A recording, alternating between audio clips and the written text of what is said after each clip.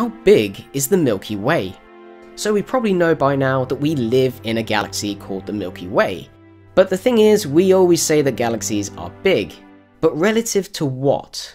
Usually if we talk about something big on this planet, we talk about something like cars, or planes, or mountains, or mobile phones that can't quite fit in your hand because the screen's too big. Nevertheless, people don't quite understand how big our home galaxy really is. So let's first of all start off with the location of our planet. So the planet Earth and the solar system and the sun, etc., everything like that, is not located within the centre. In fact, it resides in somewhat of a suburban area, around about 2/3 of the way out. If you want to know that in miles, it is 165 quadrillion miles from the black hole at the Milky Way centre. So our galaxy is around about 100,000 light years across, and the thickness of the galaxy ranges on depending how close you are to the centre. This can be tens of thousands of light years across. Our galaxy is also part of a larger collection called the local group. Some of these galaxies in the local group tend to look quite familiar to our very own galaxy. Our biggest closest neighbour is called the Andromeda Galaxy. This is quite a similar galaxy because it has a spiral shape. It is though rather large compared to our Milky Way, at around about 250,000 light years across. This makes the Milky Way the second largest member in the local group. The bronze medal for this goes to the Triangulum Galaxy, or Messier 33. There are about 30 members of the local group, and Andromeda seems to be the brightest in the night sky. This is basically because of its size and because it's actually relatively close, at 2.5 million light years.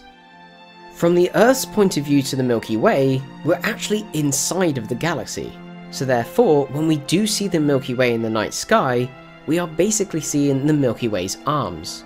These arms consist of lighter areas and darker areas that obscures any light from stars, galaxies, or any other bright object behind it. From the outside, the Milky Way would look completely different. It would be a barred spiral galaxy. This basically means that it has a spiral shape with a bar running through the centre. If you are looking for the centre of the Milky Way, it is mainly located in the constellation of Sagittarius. This constellation also contains a massive radio source known as Sagittarius A star. Astronomers using very powerful telescopes have discovered that this is a supermassive black hole. But compared to black holes around the universe, this is a rather quiet black hole.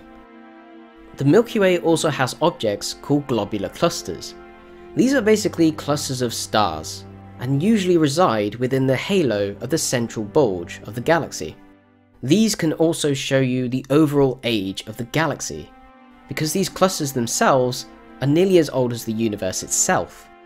Estimations show that the Milky Way's inner halo of stars are about 11.5 billion years old, and by looking at different points of the galaxy, scientists are beginning to think that different parts of the galaxy formed at different times. This could probably mean that our galaxy was probably formed from smaller galaxies merging together. They also used white dwarf stars, the burnt out remnants of sun-like stars, to make this measurement. But the main thing about the Milky Way is not what we can see, it's what we can't see. The Milky Way might be 100,000 light years across, and might be a relatively large spiral galaxy, but estimations show that the galaxy is made up from something else. This is known as dark matter. Dark matter can only be seen indirectly. Dark matter seems to be very elusive, but we definitely know it's there because we can detect it through its gravitational effects. This means that NASA estimates that our galaxy is about 10 times the mass of what we can actually see. Dark matter makes up most of the mass in our galaxy, and therefore makes it a lot larger than we can actually see with our own eyes. Where is the Earth? So this might seem like a bit of a weird question. Where is planet Earth? Well, it's pretty obvious. Planet Earth is right here. I mean, we're all standing on it, so we already know the location. But the thing is, where is the planet Earth relative to the Milky Way galaxy? Now that is a good question. A long time ago, in this galaxy, Astronomers believe that the Earth was the centre of our universe. This is basically due to our viewpoint. From everything around us, it looks like everything is orbiting around the planet Earth, so it's quite easy to assume that the Earth is at the centre of the universe. It's only been known for just a couple of centuries that observations and calculations have shown that the Earth and all the bodies in the solar system orbit around the Sun. And this is pretty much the same of how the Sun orbits around the Milky Way galaxy. This means that we've only known for about a century that we are part of a larger picture. We are part of a galaxy. But now astronomers want to know, where exactly does the Earth lie relative to the Milky Way galaxy? So for starters, let's talk about the Milky Way's size. And the Milky Way's size is big. It's really, really big. In fact, if you measure it in light years, it can be 120,000 light years in diameter, and it can be about 1,000 light years thick. The Milky Way's current size and shape is the result of eating up other galaxies, and it has been doing so to this present day. In fact, the Milky Way galaxy has a dwarf galaxy, a companion galaxy, called Canis Major. This is the closest galaxy to the Milky Way, and its stars are currently being added to the Milky Way's disk. Our galaxy has actually consumed another dwarf galaxy in the past. This is known as the Sagittarius dwarf galaxy. But the Milky Way galaxy is still an average-sized galaxy, compared to the other galaxies in the local universe. Andromeda, for example, is the closest major galaxy to our own, but it is twice as large as the Milky Way, and it has an estimation of nearly 800 billion stars, and some calculations say that it could hold 1 trillion. So the structure of the Milky Way is a very interesting thing. If you could travel to the outside of the galaxy and look back, you would see that the Milky Way galaxy is a barred spiral galaxy. The spiral arms are formed from density waves that orbit around the Milky Way. These are basically made of stars and clouds of gas that are clustered together. As the density waves move through an area, they compress the gas and dust, and this leads to a period of active star formation within the region.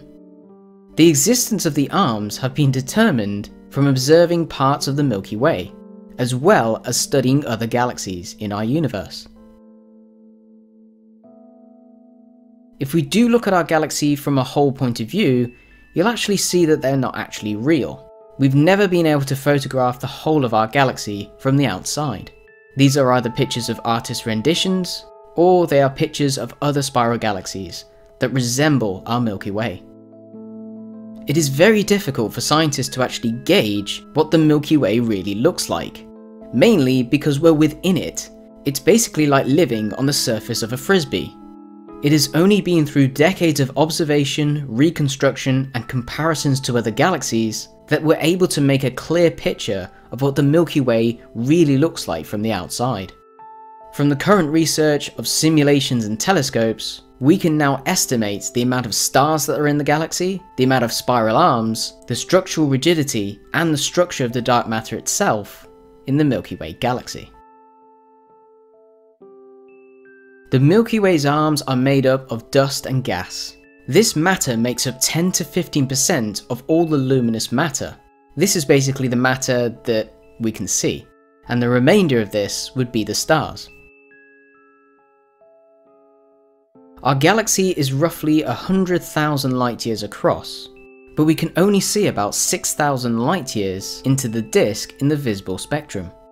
Light pollution can be quite an annoying thing for astronomers, but it's the dusty ring of the Milky Way that is constantly prominent and blocking our view of the galactic center. But with infrared astronomy, we can see the heat of the stars and cut out the gas and the dust. This allows us to see the Milky Way galaxy in other wavelengths of light, and therefore understand its structure a lot better.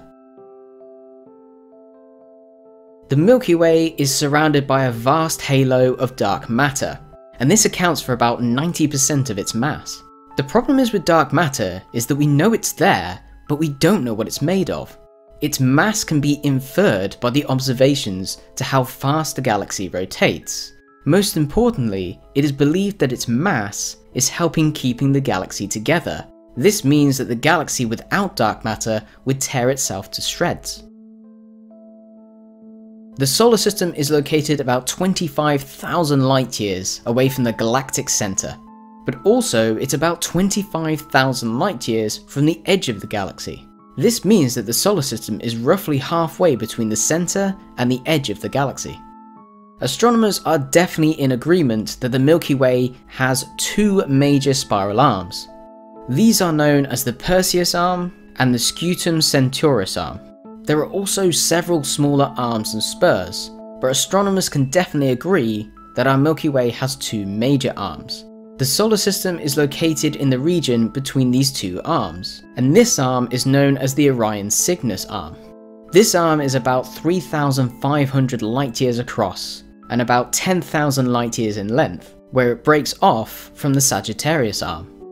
In fact, if you look at the Milky Way in the night sky, it is rather equal from both hemispheres, and this probably means that the solar system lies relatively close to the galactic plane. The Milky Way has a relatively low surface brightness. This is due to the gases and dust that fill the galactic disk. This prevents us from seeing a bright galactic center. The Sun takes over 200 million years to make one galactic year. The last time that the solar system was in this position in the Milky Way, there were still dinosaurs on the planet Earth. So even though our solar system is located 25,000 light years from the galactic center, it is still constantly moving in a galactic orbit, constantly revisiting the same places every 250 million years. As our understanding of the universe has expanded, we have come to learn many new things. Not only is the universe much larger than we ever imagined, but we are also understanding a lot more about the structure of the galaxy, what it's really made of, the location of the Earth and the Sun, and hopefully the future of our galaxy, the solar system, and maybe planet Earth. We hope you have enjoyed this video, and for more videos go to freqphysics.com.